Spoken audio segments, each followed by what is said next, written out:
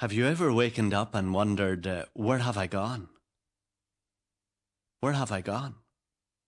That is, where have you yourself gone? You've lost yourself. You can't find yourself anymore. The person that you've become is some kind of automaton that is governed by the many responsibilities that you have to face in your job or your family or your school. But you yourself seem to have flown. You can't find who you really are anymore.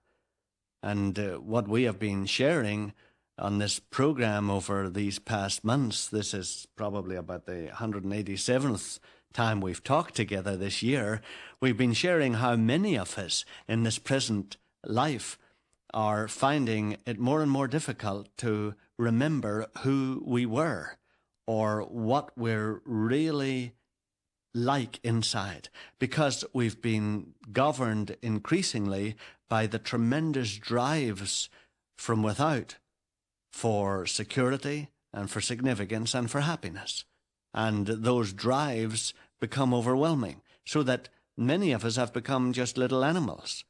We've discussed how we live on 3 different levels in this present life, but most of us live virtually alone on the physical level. From time to time, we might delve into the psychological level, or what we call the soul, where the mind and emotions and the will operate. But most of us are governed completely by our bodies. That is, we see something nice on a plate in a restaurant, we want it, we reach out our hand and get it, we eat it, it makes our tummy feel comfy, and so we feel happy, and that's about the level we operate on. Many of us are delighted when we see a certain coat that we think will make us look better than everybody else, and so we buy the coat. And that becomes our delight, not only that day, but in future days and weeks. And that continues until we buy something else. But many of us are delighted just by the things that we see and touch and feel and hear, and our life goes no deeper than that. And so we become governed by those things.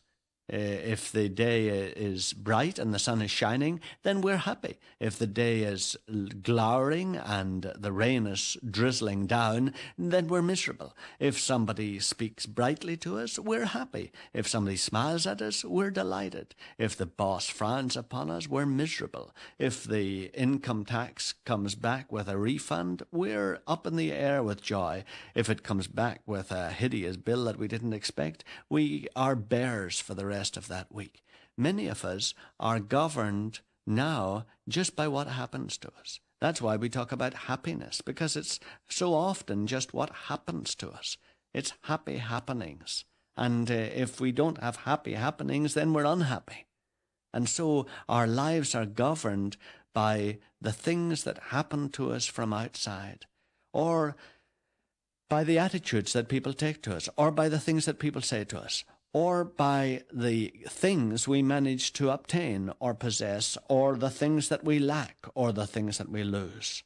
Think of us when we get a dent in the new car. Think of us when a window is broken in the home. Many of these things can be fixed and repaired very quickly. And many of us have no problem with getting the money to do it, but just the very thought of the thing happening sends us into all kinds of manic depression that we can't control.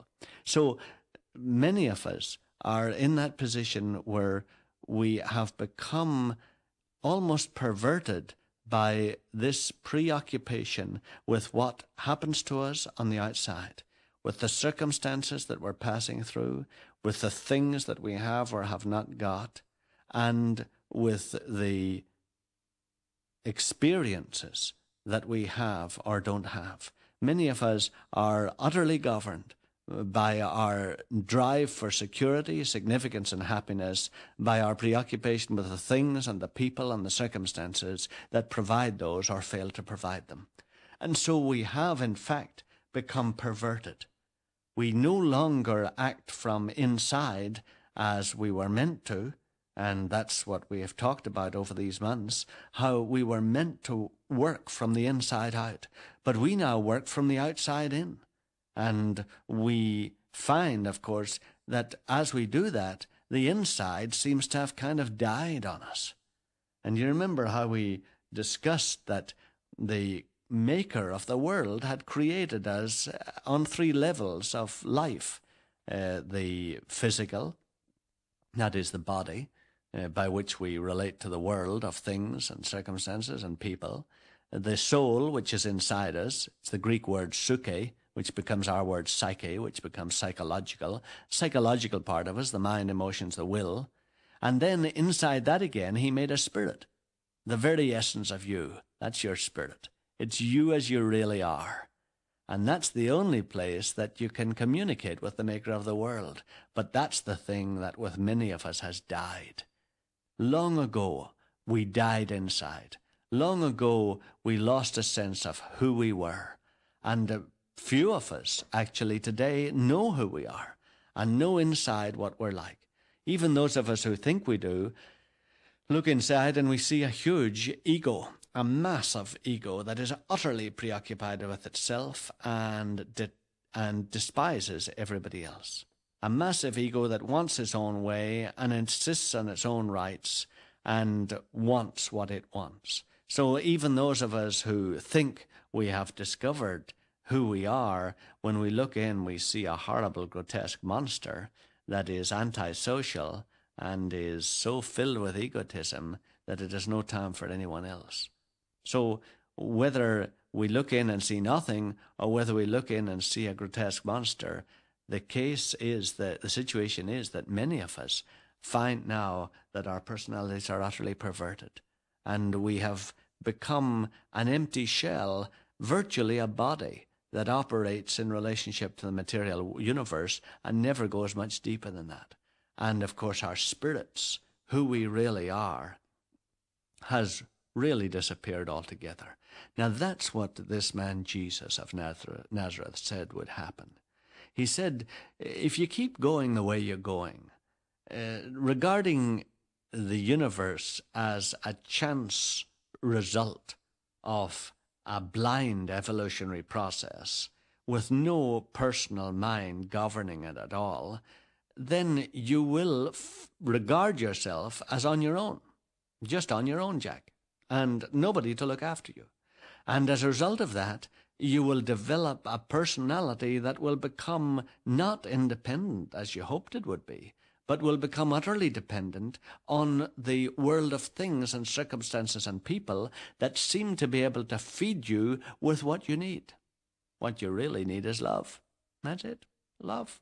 Not mushy love, not sexy love, just love. You really need love.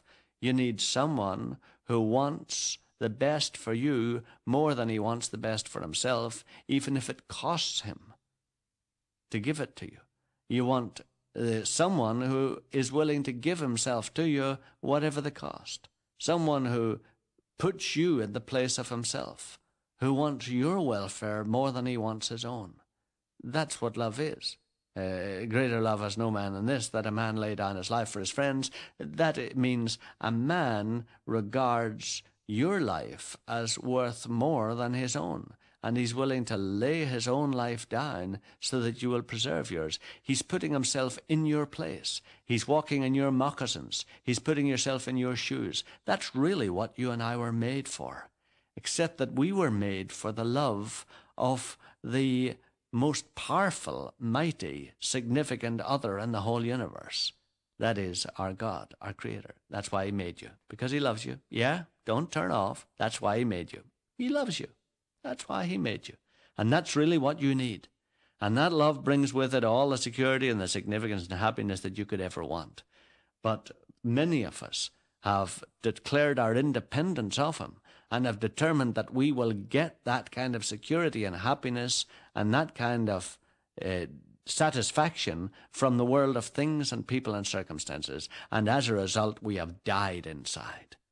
We have become not independent, we have become utterly dependent, in fact, slaves to the very jobs that we think we do, slaves to the very people whom we think we govern. And we have, in fact, died inside. And there's nothing there anymore. we're just little robots. And of course, this man, Jesus of Nazareth, said that it's impossible for you to recreate yourself. You can't. You can't get yourself alive again. Once that inner part of you is dead, it's dead. There is only one that can do anything about it. Let's talk a little about that.